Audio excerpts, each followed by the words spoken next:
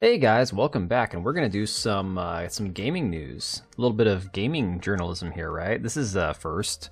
Actually, I think I've covered video games on this channel once before, but we are only a few weeks away. Hell, are we even less than a few weeks away? I think it's like 15 days. Okay, so like 2 weeks from Starfield finally releasing.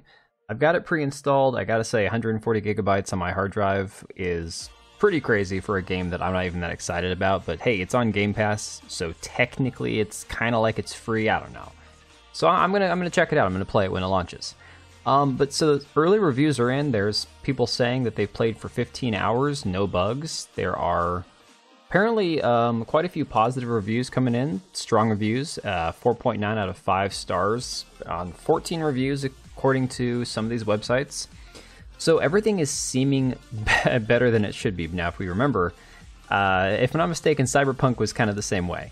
Cyberpunk was one of those games that had a lot of like strong early reviews, and then it kind of came out that, you know, people weren't exactly honest about it. People were encouraged to give more than positive, kind of polished, glamorized review of what was really happening versus the harsh reality that there was a lot of major problems with the game. So, I mean, there's now things where people are concerned about the fact that there's been some data mining leaks that have shown that NVIDIA and Intel graphics cards are not going to be able to be upscaled. Apparently, it's going to be only compatible with AMD, which for me, even though I'm using AMD, I really don't care because my computer's 4 years old and it's not exactly like top of the line. So I'm not going to be doing much overclocking or any of the high resolution graphics. I'm going to be using my shadows on medium. I'm going to be doing graphics on medium, so I really don't care. It's whatever.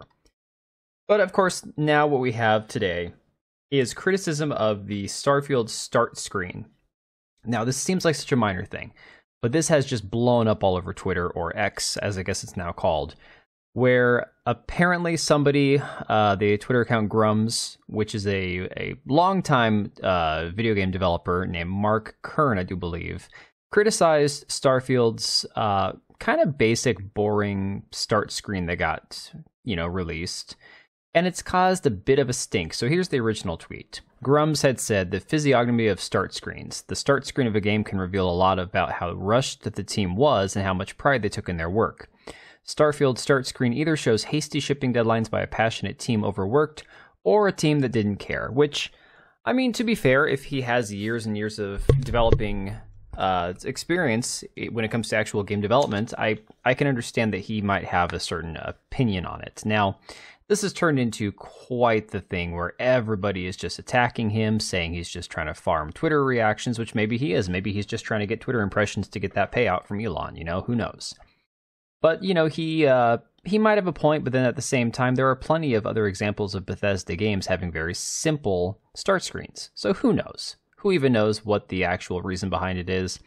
All I know is he shared an opinion, and then people started like rushing out.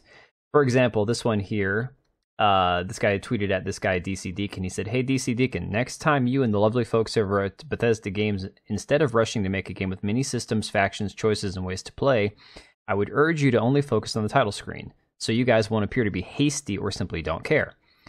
Pete Hines over there, DC Deacon, said, "Or they designed what they wanted, and that's been our menu for years and was one of the things we settled on. Having an opinion is one thing. Questioning out a developer's care because you would have done it different is highly unprofessional coming from another, quote, dev."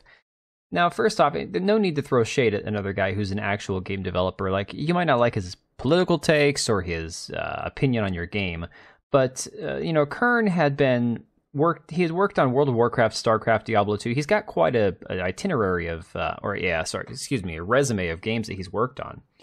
So whether you like his opinion or not, he's a legitimate game developer.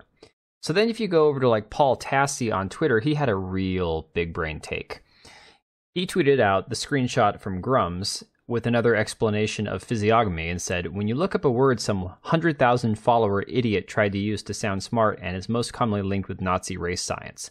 The fact that Paul Tassi had to look up physiognomy is just embarrassing, because then he put this long this screenshot in here about basically saying how it's all a bunch of debunked theories which were once used to legitimize slavery and perpetuate the bad guys from WW2 race science. Like, give me a break, dude. That's not the only explanation for what he's saying. But this is where he instantly goes to, is the bad guys from WW2, right? So Grums is getting buried. He's still replying as of a few minutes ago here. People who are just dogpiling him. He's like, look, do you have any idea how many times we rushed a game at Blizzard to meet a sales deadline? Rushed does not mean bad quality. That's on you. Why should I apologize for people who can't read? I never said anything about gameplay. You know, so he's just got people in his mentions going at him left and right. But it wouldn't be a day ending in Y if we didn't have an idiotic take from Hassan, which I have to share because this is just gold right here, okay, guys? I know I just mentioned Hassan in my last video, but 20-second clip here, just humor me, okay? Yeah, we're good to go. This game is a reflection of the incredible and passionate team that made it. Damn, dude, y'all ride that dick. You guys are riding the dick of white men. Okay, white men that have lied to you in the past. They've lied to you and they've led you astray and they've hurt your feelings and you're still riding it. Moments. So that's his reaction to this entire thing, is you're riding the dick of white men, as if white men are the reason that the games have been bad. Look, I'm sure Bethesda, like every other AAA studio, has plenty of diversity initiatives where they have a wide variety of people from different ethnic and sexual orientation backgrounds and all sorts of diversity. So I don't think that the issue that we have with Bethesda and the quality of their games or the quality of their start screen or anything to do with any bugs in any game that you're going to encounter has to do with white men. And people, of course, roasting Hassan, pointing out that he himself is white. And all while he himself is white. It's Hassan, of fucking course it is. Who else would it be? I mean, PS fanboy take. People are just destroying him in the comments, and it's hilarious. But yeah, guys, I don't know. I'm curious to see how Starfield plays. Like I said, it's not a game that I was like dying, like waiting for. I saw some trailers for it. I thought it looked interesting. I'll give it a go. If it sucks, it's another game I'll uninstall. But damn, 140 gigabytes I had to clear up on my hard drive. That was a lot. That was a lot. All right, let me know if you guys are going to be playing this down below in the comments. Appreciate you as always. Leave a like if you enjoyed the video, and we'll see you on the next one.